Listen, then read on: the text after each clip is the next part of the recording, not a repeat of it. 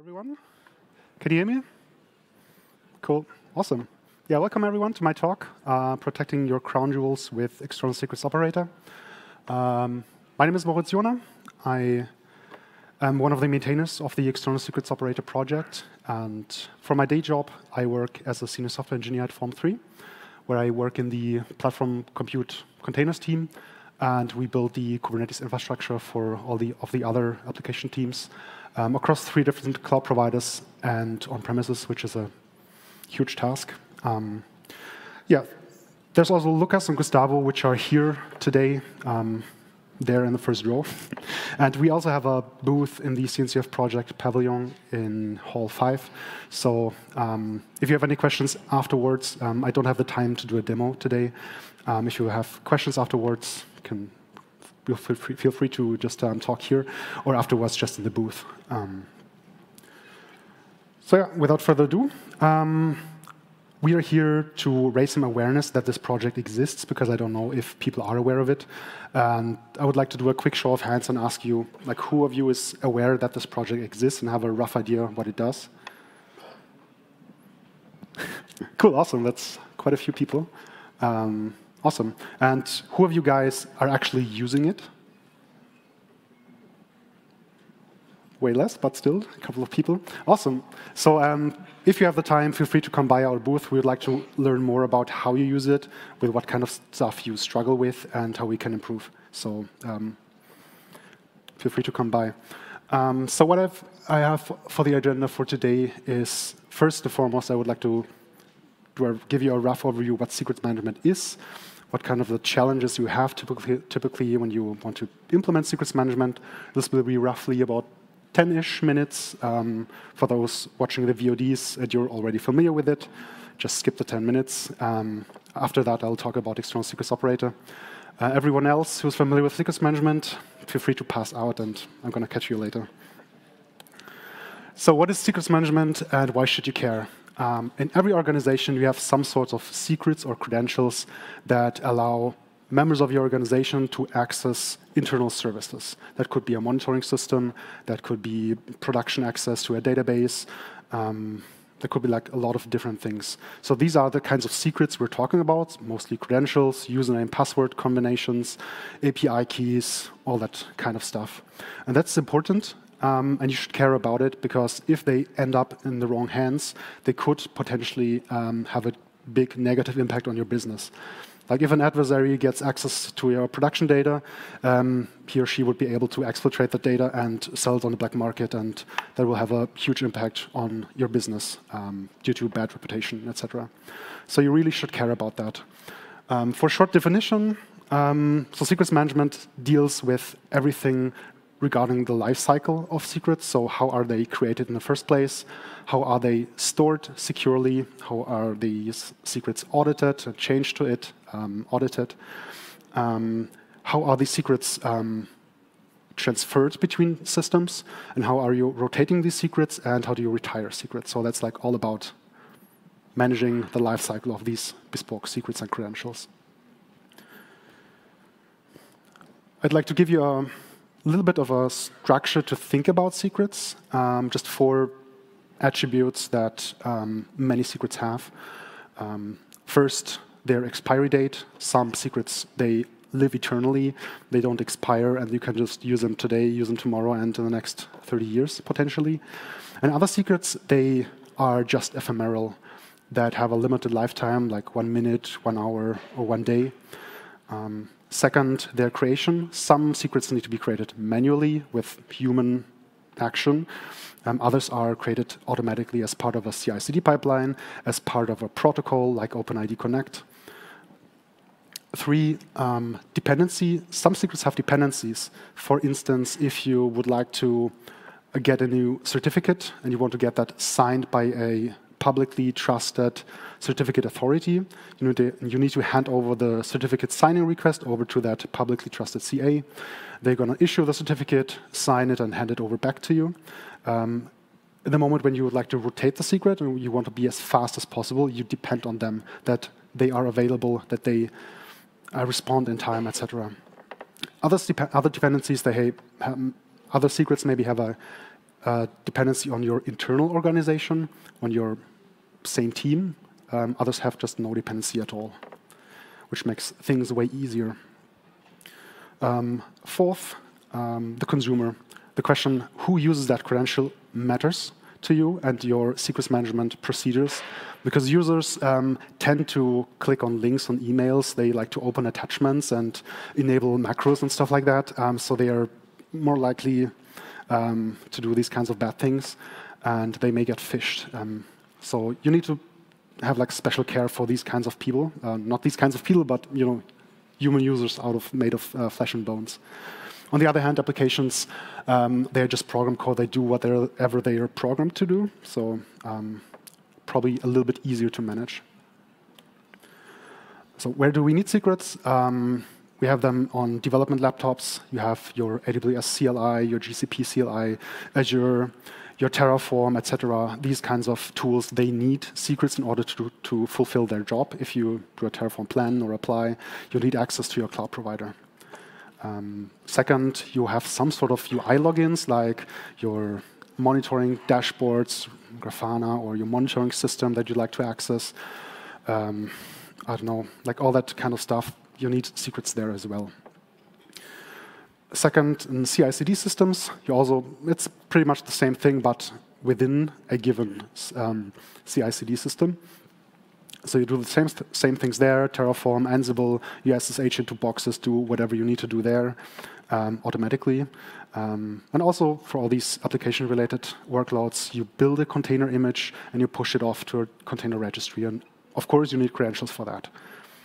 Third, which is the obvious one, operational environment, your infrastructure applications, your software as a service products, your cloud and on-premises stuff, you also need secrets there as well.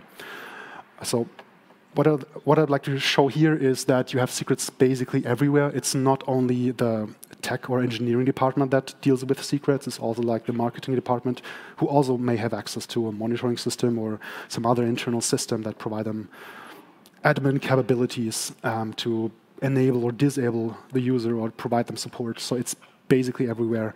And I hope it becomes clear that this is not a simple task. You have so many different kinds of secrets, certificates, API keys, which need to be rotated and for different environments and use cases. So that's not an easy task. What do you do today? You just centralize and win. You have, in theory, or in an ideal world, you have one vault where you store all your secrets, all your credentials in, and it provides secure storage, auditing capabilities, so you know which secret was changed by which user. It provides authentication and authorization layer. It provides APIs, so you can rotate secrets easily by the click of a button. And it provides some way of integration into your application or infrastructure landscape.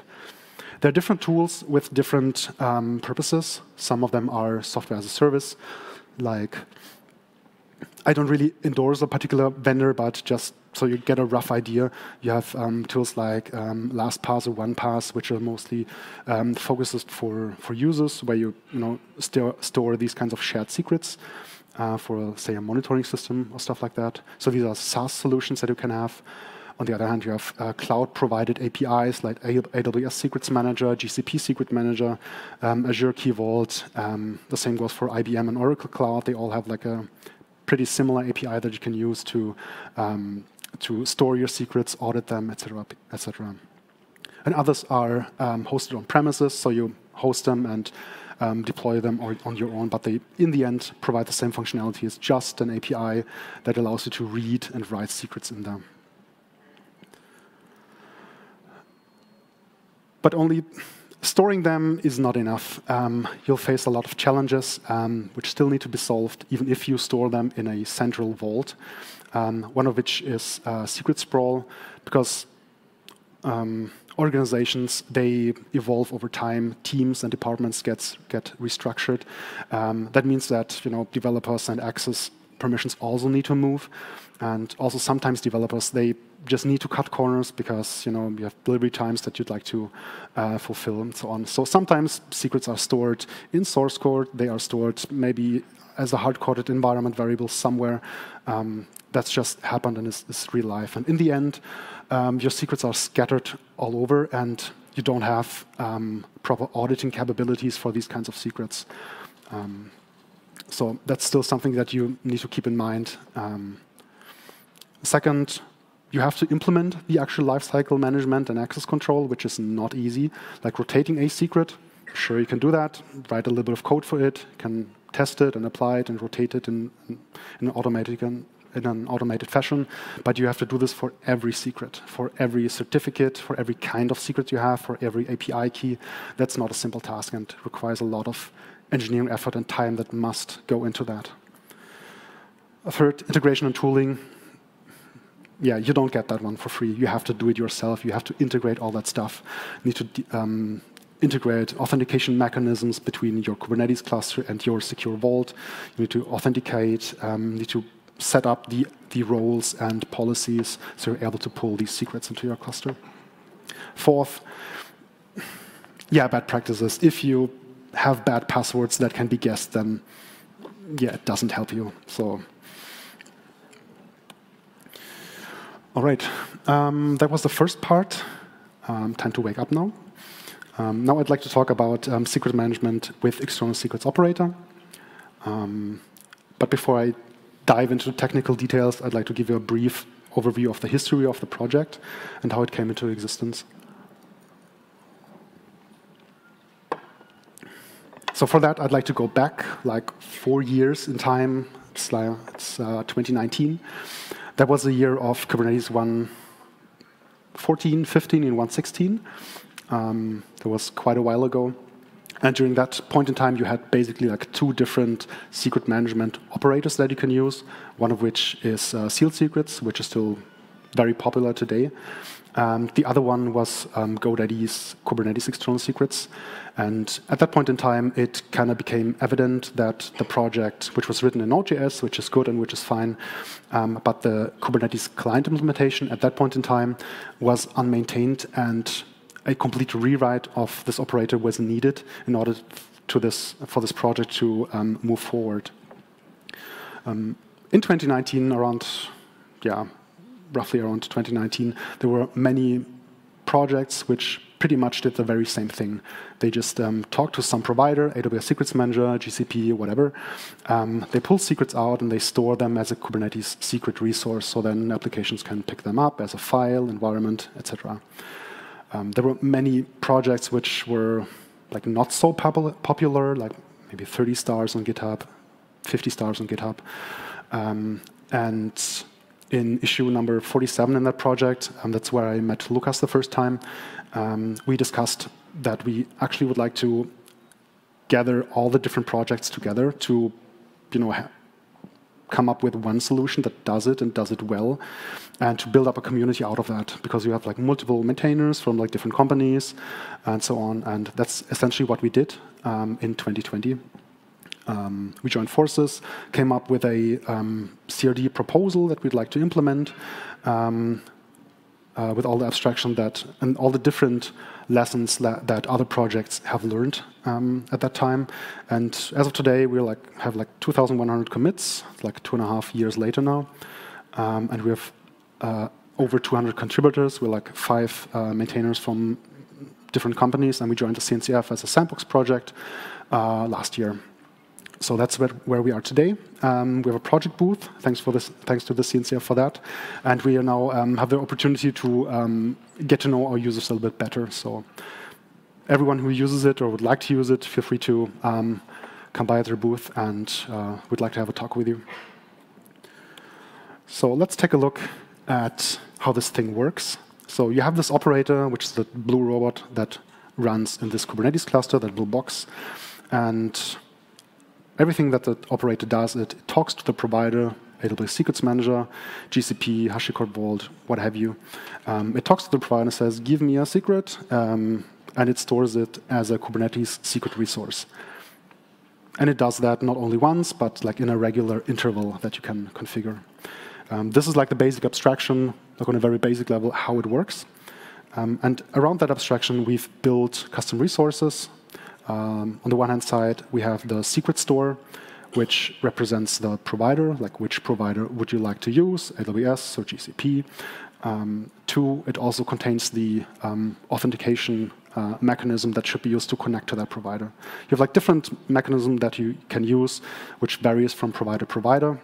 As of today, the best, I would say, that's maybe a little bit opinionated, but the best way to authenticate with a provider is to use a Kubernetes service account, which is supported across all the different major cloud providers. So that's the secret store, which provider should be used and which authentication method should be used.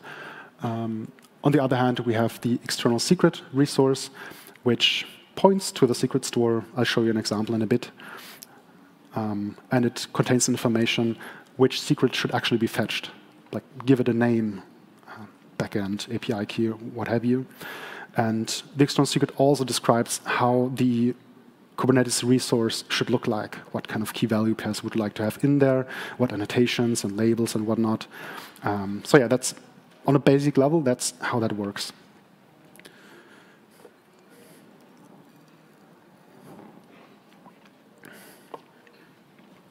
So here's an example. On the right-hand side, you can see the secret store. It's pretty easy and straightforward. You can just look at it. So we have a secret store resource. You define a provider, which is AWS, and you define a service, Secrets Manager, a particular region that you would like to talk to, and then a simple authentication block where you just point to a service account, and then that is used to authenticate with AWS. And then on the left-hand side, you can see the external secret resource, just as mentioned, with a secret store reference, which just points to that secret store. You define a refresh interval, so that's the interval how often the controller should ask for updates. So every 30 minutes, it will ask, hey, do you have an update for me? And it just fetches the value and writes it into the Kubernetes secrets. Last but not least, you have this data block that's just for this example.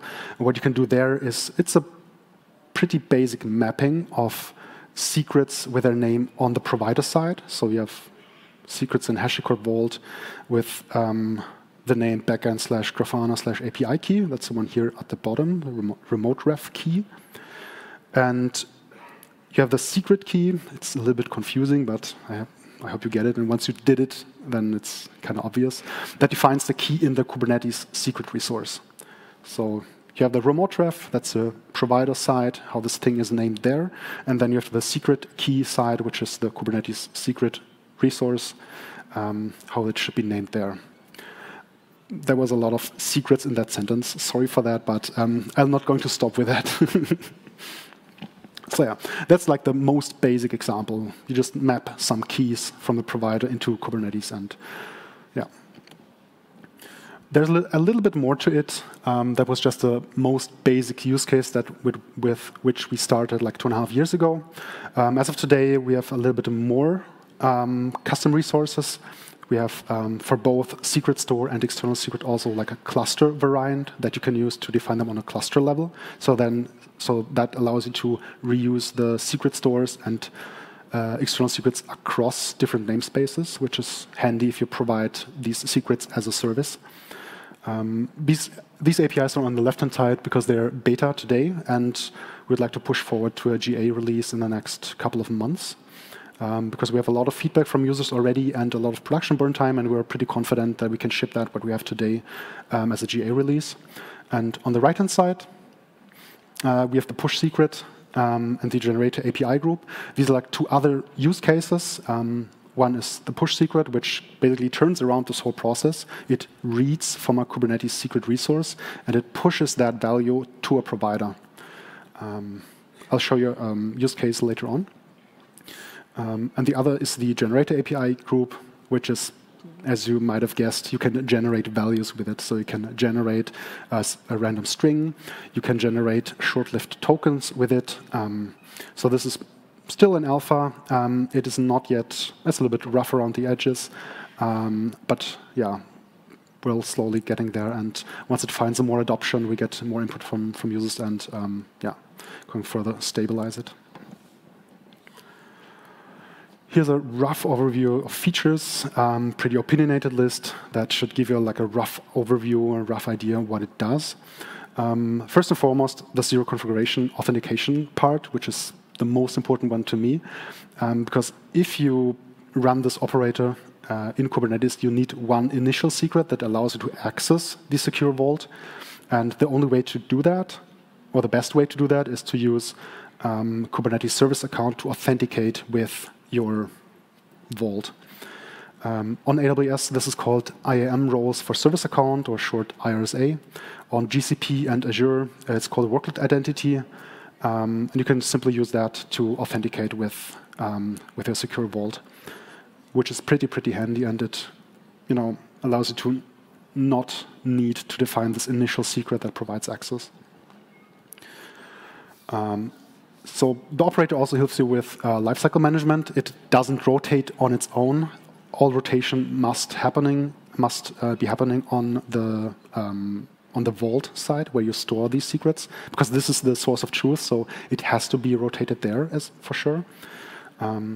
It allows you to merge secrets into existing Kubernetes secret resources, which is handy if you have some Helm chart that cannot rely on some extra resource, but it comes with the secret itself. But these are just minor details.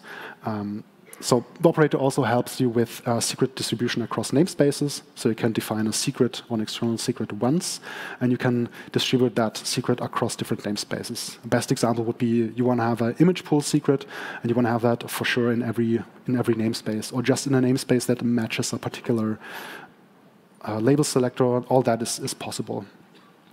You can do cross-cluster synchronization, so you can pull secrets from other clusters, and you can also, in the future, people started working on that, also push secrets to other clusters, which helps you if you have like one central cluster that bootstraps other clusters with, say, crossplane or cluster API, and then you can also seed secrets to that cluster. You can do secret templating. So if you have an application like, say, Grafana that requires some configuration file, which also contains secrets for sure, like some username or passwords that need to be in this config file. You can template these config files in the external secret resource, and the operator will fetch the secrets, render it, and store it as a secret resource. You can fetch multiple secrets. You can aggregate secrets based on their name, based on a regular expression, based on tags. I'll show an example on that later. And the operator is designed for multi-tenancy purposes from the get-go. So if you have like a larger team structure and you want to apply different rules for different tenants within your Kubernetes cluster, this is like the best tool to do that. That allows you pretty much fine-grained policies on a namespace level. So Team A is not able to read secrets from Team B. So here's an example regarding the template. Here we have an external secret resource. We'll just ignore all of that stuff. So at some point you have this multi-line string, which is a simple Golang template, and you have these double curly braces expressions. And what the operator does, it fetches these values here, applications foo password, applications foo user, and it renders this template with the given secret values. And then in the end, you have a configuration YAML file that contains the passwords and users in clear text, and this is stored as a Kubernetes resource. And then you can mount that as a file into your application, and you're good to go. You don't have to do this as an inline string, which sounds a little bit hacky. You can also store that in a dedicated config map also. So that helps you with a little bit of cleaner design. Here's another example. So the idea is that your application requires multiple different secrets. Here you can pretty easily get an idea about the pattern. So backend/database/creds, backend/cache/creds. These are all secrets in your vault. They have some value, which we don't care about now. And what you would like to do is you want to fetch all the secrets matching a specific regular expression. And the operator should fetch all these secrets and store them in a Kubernetes secret resource. And that's what you can do with this example here at the bottom right. You just specify a data from, say find by name, specify a regex, and everything, all the secrets that match that particular regular expression will then end up in a secret. So when you add a secret, it will automatically be stored in a secret resource eventually when the operator decides to do a reconciliation right now.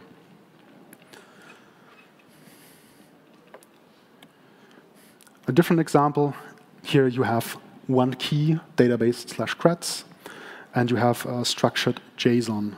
And what you would like to do as an application or as a user, you would like to have environment variables with this pattern, MySQL user, pass, host, port, blah, blah. You would like to have these environment variables in your application, in your container. You can simply do this with external secrets operator. You can specify this data from extract and specify the same key that contains that information. And what that does, it reads structured information, JSON in the end, and stores each individual key value pairs in a Kubernetes secret.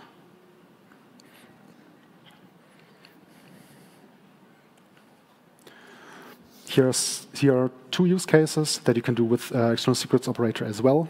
On the left-hand side, you have a tooling cluster which contains some sort of secret that you would like to pull into your workloads cluster. To do that, you can deploy ESO into the workload cluster, pull that secret from that other cluster, and distribute it across different namespaces or whatever your need is. So this is like a pull-based approach. Deploy ESO in there, pull it, and distribute it. Simple. And on the right-hand side, you can see that inside this tooling cluster, that's also where you can deploy ESO, and ESO is able to push secrets to other clusters, to these workload clusters. So that's the use case when you have cluster API or cross-plane, some central cluster that bootstraps your infrastructure. You can also bootstrap seed secrets into these newly created clusters. This is not yet supported. There's an implementation missing for the push secrets feature. People started working on it actually like 2 days ago, so I hope it will be available in the next couple of months, weeks, hopefully. So let's see how that goes. Here's an example of how this multi-tenancy thing could look like. It always depends on the organization because every organization is different. Their role-based or their role access model is always different. Here in this example, I just implemented a simple color coding. We have yellow on the left-hand side. That's one team or one logical unit within your organization. You have the green one, which is just a different one. So what you can do is that you have inside a namespace, a secret store, and that secret store provides access to their AWS Secrets Manager account.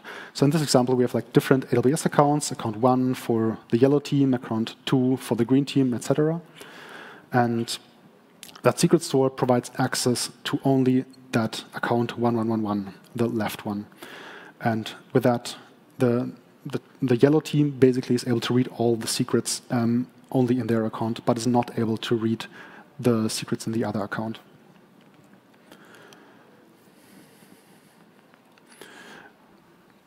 What you also see quite often is that you only have one single account, and you share your Secrets Manager instance with different teams. You can also implement that and still provide proper separation of secret access. You can do this. This is the example for AWS Secrets Manager, but it's also valid for GCP, HashiCorp Vault, etc. You can do that there as well. What you can do is that you create a secret store resource, and you deny access to developers to change that secret store with a tool like OPA, Gatekeeper, Kyverno, what have you. So they are not able to change it, or at least change parts of it. So with that, you can basically specify a policy or a role on that secret store that is assumed when ESO fetches the secret. So as a result, the yellow team is only able to pull in the yellow secrets from AWS Secrets Manager. The same goes for the green one, etc. Yeah, and that's pretty much it as a rough idea. So again, as I just briefly mentioned, we would like to target a GA this year, hopefully the next couple of months. Kind of depends on how much time we have, because this is still like a project, as a side project from like many of us. And we'd like to welcome people who want to learn about open source, would like to learn how to contribute to open source, to come in, feel free to talk at us at our booth. Further, we'd like to stabilize the push secret and generator features, which are still relatively fresh and new. So yeah, please reach out to us. You can find us at the CNCF Project Pavilion in Hall 5. And thank you so much.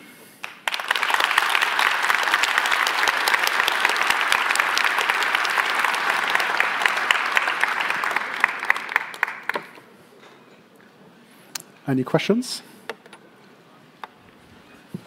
I have a question. Hello, I've got a question over here, to your right. Hi.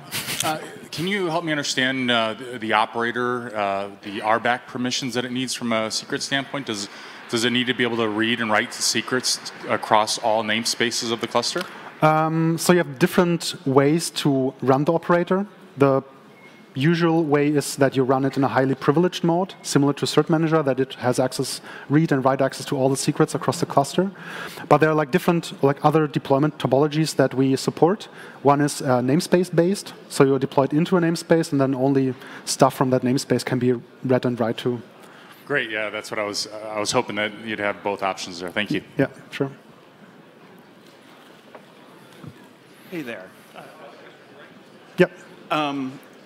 What should we be thinking for extensions to the provider model? Like if I have a, sort of a back-end storage system that is either not something you already have, may not even be generalizable because it's something internal to a company, how should we be adding support for that into the operator? Yeah, good point. So this is basically I think the first or second item on our list is to provide some sort of plug-in mechanism. So, so that allows you to develop something internally and then just use it together with external secrets operator. What you can do today is we provide a webhook provider, which just sends out webhooks, and then you just run a service that fulfills the contract, and then that would also work. But that doesn't work for all the use cases we have today. So this is pretty much very high on our to-do list, and feel free to jump in. Yeah. Thank you very much. Sure, welcome. I have another question here. Yeah. So it may be a dumb question, but so the external secrets operator creates Kubernetes secrets, right? Yeah, it creates Kubernetes secret resources, yeah. Which are, I guess, base 64 encoded. That's right. Yes, that's right. Is any plan to add any encryption there, or? We do not provide any encryption. You have to solve that on the Kubernetes level. You should do encryption on etcd. Okay. And yeah. Thanks. Is this one on? Yep. I guess that my question is why would you do this replication in the first place? If you have a workload identity and you have an external secrets provider, why not provide access to the external secrets provider directly? Yeah, that's a good point, because that works in 90% of use cases, but still you have some cases that are not covered for, say, platform applications like Prometheus, Grafana, some other maybe vendor solutions that you just deploy into the cluster, and then there's no way how you can get that functionality into the tool. Maybe you can create something like an init container that just fetches that, and then these are all sort of workarounds. But yeah, true. And also you can use Kubernetes secrets, and it is better because you don't have to implement it in each and every application. So that's another platform service that you provide, and you don't have to implement it yourself. If you are able to trust etcd as a secret store. Yeah. Which is always a concern for InfoSec. I guess it's kind of changing in the landscape today, where I feel that secret resources are fine to be used, but that's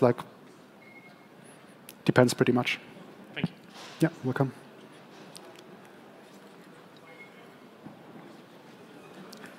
Is it possible to generate anything else than kind secret? Can you repeat the beginning? I didn't get that. Is it possible to generate anything else than kind secret? What do you mean by unite? Than kind secret. Generate a CRD object or something like that? I guess you can use Helm. No, but we want to generate it from the same way. But Helm doesn't have access to the secrets when we run in a GitOps way. But is it possible, do you have any plans of extending the template language to support to generate anything else than a Kubernetes secret? You mean like instead of storing it in a secret, storing it, for instance, in a config map? Not a config map, but some more custom resource. Some custom resource. Yeah. Don't have that heard before. So there are no plans yet, but I'm hearing this the first time. Yeah, okay. Coming with a GitHub issue then. Yeah, sure. That would be great. I have a question. Yeah. Considering that your external provider is your single source of truth for the secrets, does this mean that when you update a secret path or put the secret in a different namespace, does it synchronize back? Do you watch over it? Or maybe rephrase it that is it possible that I specify that all my secrets, bunch of secrets are under this namespace and then you automatically create those, or do I have to single one by one map them to as my resources? Yeah, so you can do like an explicit mapping and you must know the name beforehand, but there's also the way to use this find semantics, and then you can filter by a regular expression, like the name, or you can use tags if it's supported at the provider. Then that way you don't need to know beforehand like what kind of secrets you have. You can just pull all of them, stuff them into a secret resource, and you're done. All right, thanks. Here a question. If I update my pod, if you update the secret, who will update my pod, actually? There's a other project called Staccato Reloader, which does pretty much that. I know it, but I was figuring if it's something else or not. Thank you. No, we actually had a discussion in the community, and there's an open issue regarding that. If we want or should implement that, pretty much the very same functionality. And I think if there's already a solution, but that's just my opinion, if there's already a solution, just use that instead of implementing the very same thing. But that's just my opinion. If like other people would like to have that thing in the project, then sure. Like also, GitOps tool can do that for you as well. Well, if there's a notation with a checksum. Yeah. My question is related also about the kind of resources you want. Just not to use only secret, but comparing to, for example, CSI secret store, which at the top of that allows just to mount secret directly to the pod. Do you plan to have anything similar just to compete on that? We are in close contact with the secret store CSI driver people, and I would say that we are like not. We do not like to interfere with their set of features. It just doesn't make sense to build the same thing out. So if you want to use CSI, then I guess that project would be better. We were also thinking about providing some sort of mechanism, like a compatibility mechanism, so they are able to use our features and we may be able to use their features, but that's pretty tough to do. No, because basically there are two sides. One is where you're fetching stuff and how you're fetching secrets, and another how you deliver. Exactly. They do differ in how they're fetching stuff. That's the problem. So you cannot just interchange. Yeah. Yeah. Okay. Another question. So one last question. Yeah, regarding the other question, like maybe if you had an image pull secret, you might want to generate that. But anyway,